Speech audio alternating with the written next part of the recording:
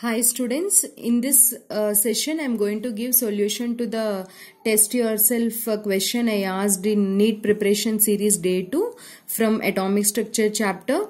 Which one is a wrong statement? See here, first one is you have to identify the wrong statement. First one is total orbital angular momentum of electron in s orbital is equal to 0.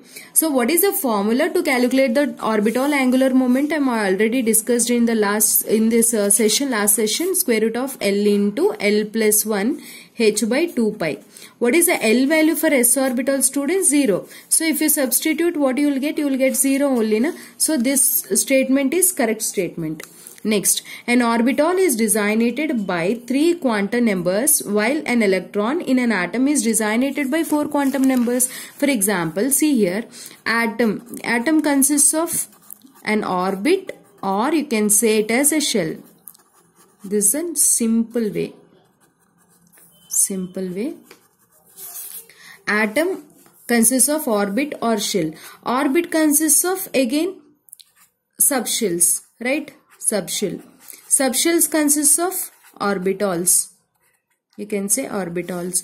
Again, orbital, where in the orbital electrons are present. In this, principal quantum number explains about this, and azimuthal quantum number explain about subshell, and magnetic quantum number gives information about the orientation of the orbitals, and spin quantum number gives the information about electron where it is present in that particular orbital. So we need 3 quantum numbers to explain about the orbitals, but to explain about the electrons, how many quantum numbers completely is required? 4.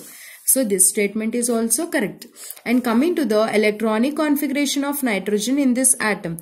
See, I gave all statements correct. This is ulta. Clear? Yes. See here, the electronic config, this is a real question, okay? This electron spin is in downward direction. And here, see, as per Hund's rule, we say that according to Hund's rule, for example, you want to fill 4 electrons in 2p. Then how you will fill? You fill that one electron in each orbital. After filling every orbital with one electron half filled, then again you have to start pairing, right? But see, for nitrogen 3 is there. 3. How you have to fill? You should follow the Hund's rule of maximum multiplicity.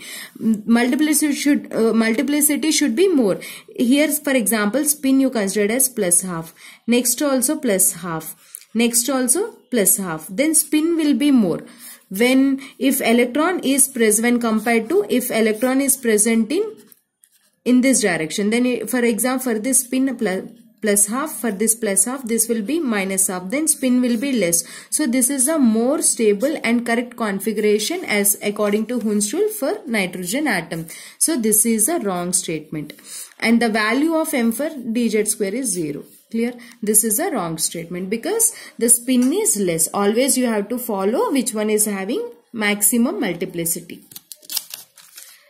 Next question is, which one is the wrong statement?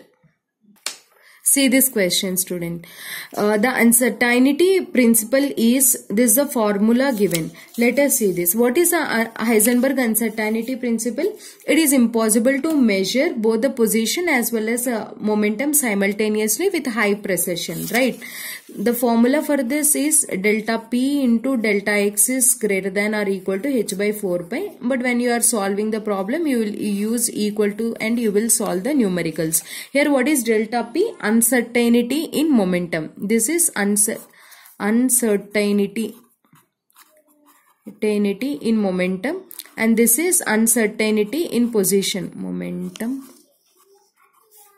Uncertainty in position. What I do is, to get this expression, I am dividing and multiplying with delta t, so that delta P by delta T is equal to what? Delta F, force.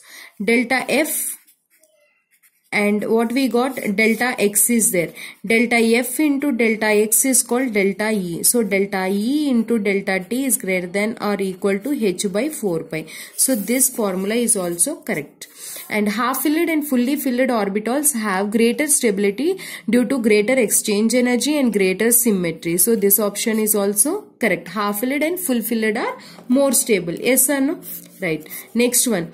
The energy of 2s orbital is less than energy of 2p. Correct. But not in case of hydrogen, because in hydrogen the ground state is 1s and 2s and 2p are excited states. When only ground state is there 1s, remaining are excited states, then both are having same energy. But not for other cases. Remaining helium, lithium and for example you can say lithium, beryllium and all, what happens is 2s also will be there. Electron is present in 2s also. Then if electron is present in 2p orbital also, then what happens is there is an 2s will be having little bit lower energy when compared to 2p. Only one ground state is there, then we cannot say that 2s is having lower energy than 2p. Then this will be your wrong option.